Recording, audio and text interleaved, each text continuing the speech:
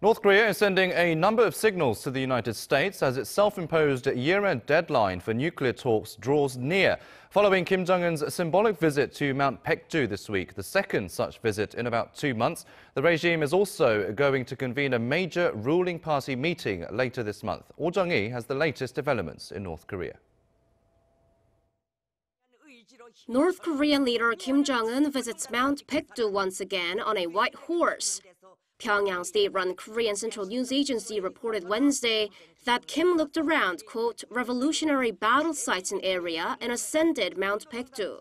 He was accompanied by Choe Ryong-hae, viewed as a second-in-command, some top military officials, and his wife, Ri Sol-ju. Kim Jong-un said that his visit aims to instill the indefatigable revolutionary spirit of Mount Baekdu into party members, the people and the soldiers, when all of us are in the drive to build a powerful, self-reliant socialist country, despite the unprecedented pressure imposed by the imperialists. That is, Kim trying to stir up the atmosphere to work towards achieving independent economic growth despite the crushing international sanctions. Kim visits Mount Baekdu whenever he has to mull over major political or diplomatic policy decisions.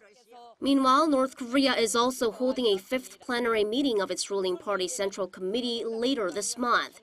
Pyongyang state media says they'll discuss the changing circumstances inside and outside the regime, as well as what it calls a, quote, Korean revolution. The Workers' Party's plenary session usually decides the party's major policies. The government will be on close watch because the meeting is to take place right before Kim Jong-un's New Year's address. North Korea has continuously warned that it'll walk a new path if its talks with the U.S. fail by the end of the year.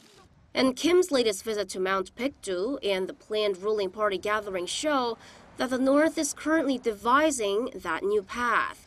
Kim Jong-un's New Year's address on January 1st next year will lay out where the regime is heading amid its months-long stalled denuclearization talks with the U.S.